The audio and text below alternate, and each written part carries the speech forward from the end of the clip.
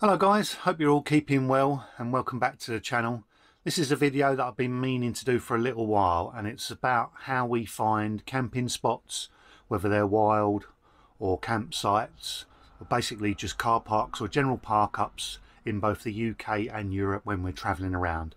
There's a number of different things that we use to help us find these places.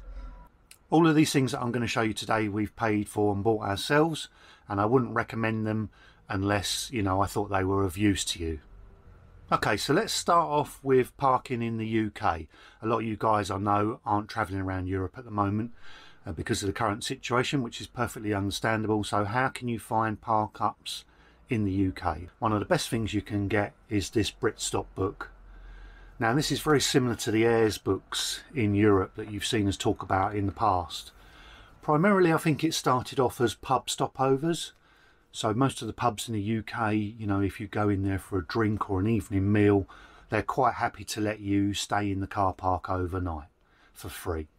So most of the spots that you'll find in this book will be pubs. They've got maps in here as well, which show you the locations of all the stops all over the UK. And then in each of the sections you'll see they've got, I'll show you some screenshots actually, I'll take some pictures and I'll put them up on the screen here. And then what you can see is it tells you the type of stop. Now they can be pub stops, they can be farm stops, they can just be car parks, which traditionally are called Ayres, which are okay for motorhomes and camper vans to park in. It will tell you what services are there. Some of the stops now are even museums or restaurants where the owners have set a couple of spaces aside in their car park for overnight stays. And it also tells you some things which you might want to look out for, maybe like the site is sloping, maybe it's not dog friendly or things like that. So it's a really handy guide to have. If you can almost use it like a bit of a get out of jail thing, you know, if you're stuck for somewhere to stay, you'll always find somewhere in here. And 9 times out of 10 the parking overnight is for free. You're not really obliged to, you know, give anything back, but it's a good way of keeping these spaces alive, if you like, for other people and putting some money back into the local community. So I highly recommend that you get the Britstops book. It's really good.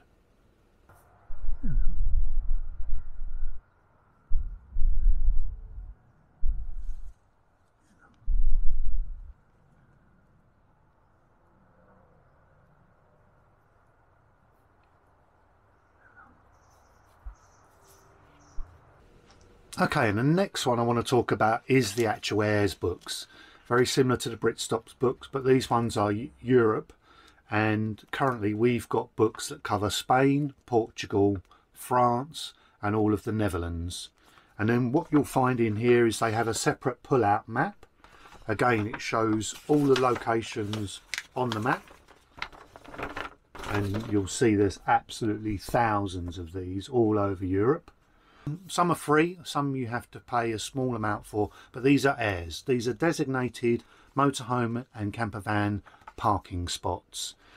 They're areas that have been designed purely for camper vans and motorhomes to stay over. It's a car park usually with services, so you can either empty your grey water or empty your toilet, fill up with fresh water, and some even have electricity. So again, in the book you'll see a few pictures of the location. You'll get a description of the Ayre and you'll be able to see what services are available. It will give you a GPS location and it will also tell you whether it's a paid Ayre or whether it's for free. And there's, like I say, there's absolutely thousands of these. And again, we use these as a bit of a fallback. We started off using them all the time. Some are not in ideal locations. They may be in the centre of a town, they may be in an industrial area, probably haven't got the very best of views. But some of these are absolutely fantastic and they're in brilliant locations. So if you are stuck for somewhere to stay, these are really good. You know, they're a safe place to stay. You're with other like-minded people, other camper vans, other motorhomes, and you do feel safe in these areas. So it's a good fallback and it's a good one to use. So again, I'll put the links on the screen here and I'll put the links in the description below of where you can buy these books. If you're thinking of travelling, I definitely recommend you get them.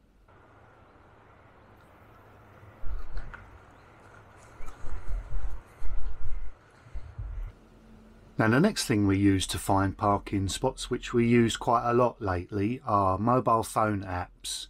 There are a number of these now, iOverlander, Camper Stops, but one that we find is really useful is the Park for Night app. And the main reason that we use this quite a lot is it has a wide range of different styles of stops that are pinpointed on the map. So it will have paid motorhome airs, free motorhome airs with services, without services. Then it'll have farm stops or surrounded by nature. It'll also pinpoint on the map where you can get services like laundry, or you can also search for just a specific thing. Say you want to empty your toilet, you can filter the search results to just give you black water waste disposal. So it's really handy, and I recommend that you actually buy the app. I think it's about £9 for an annual subscription. It's money well spent because there's so much information on the Park for Night app, and we found it really invaluable. And some of the best park-ups we've had have been off that app, and they've been the ones where you're surrounded by nature. There might not be any services there. It may just be a gravel car park in the middle of a forest, or by a lake, or by a river, or something like that. But they're some of the most beautiful spots we've found. And also the working farms, we've found those to be fantastic as well. Some of the places like the vineyards in France, and some of the fruit farms in Italy, and olive groves, you know, they're fantastic places. And they have been some of the ones that have been provided with the best services as well. So in terms of shower facilities, toilets, waste and water facilities, the owners of those properties have provided first-class services, and most of the time they don't expect any payment for that. You know, all that they ask is you maybe buy some of their produce, which is fantastic because you're getting local, home-produced, fresh produce. So I can't think of a better way of, you know, travelling around Europe, meeting local people, sampling local produce, and getting a free camping spot, you know, in with the parking. So yeah, it's definitely worth looking at.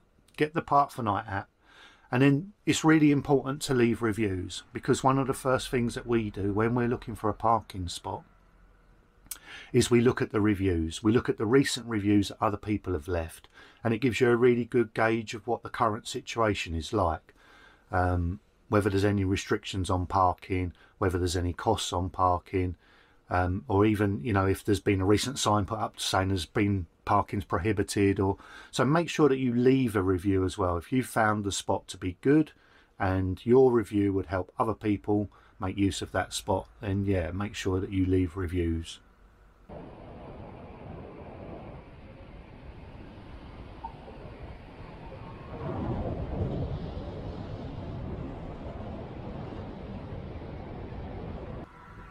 Carrying on with using mobile devices and smartphones or tablets, another way that I find parking spots is just to use Google Maps and just do searches on Google Maps.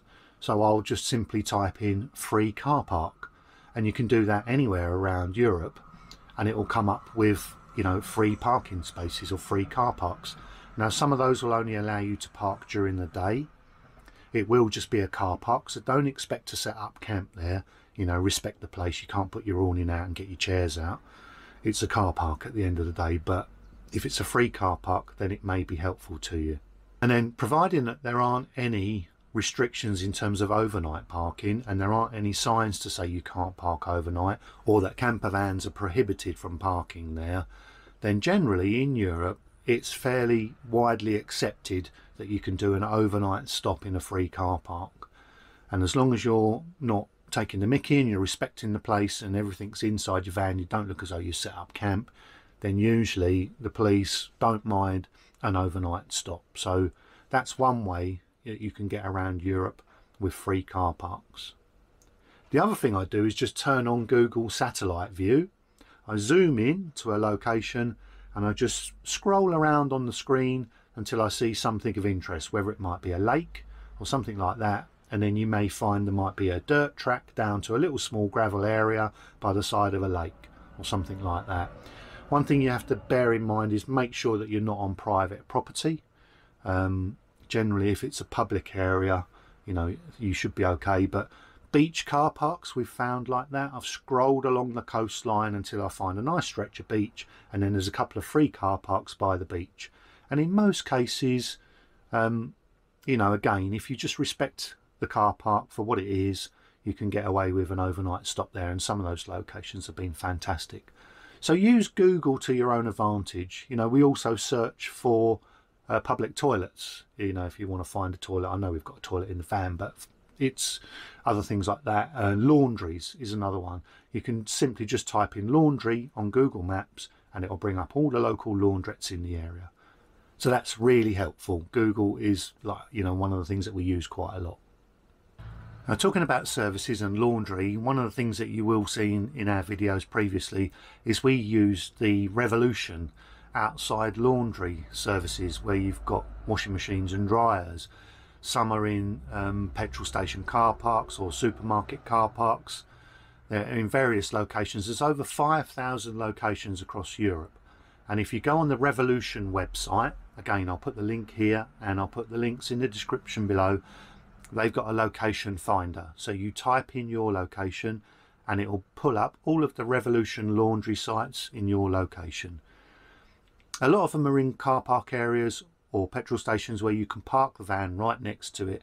You know, you can put your laundry in and you can get on with some work. You know, we do some editing or bits and pieces like that on the computer, answer all our social media questions and things like that while our laundry's being done. So that's a really good way of getting your laundry done while you're out and about in Europe.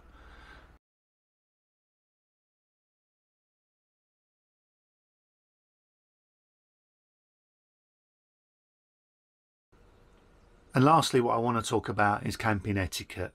So if you're in these free parking spots, and a lot of them are car parks or where you're surrounded by nature, please respect the area. If it's a free car park, then don't expect to set up camp. It is just a car park, so don't get your awning out, don't get your chairs out, don't make it look as though you're literally on holiday. It's a car park. Use it as it's intended to be used. You know, respect the area for other people. And if you're surrounded by nature, then obviously the same applies. You know, leave no trace. Take all your rubbish with you. Don't leave a campfire. You know, don't set up a campfire on the ground.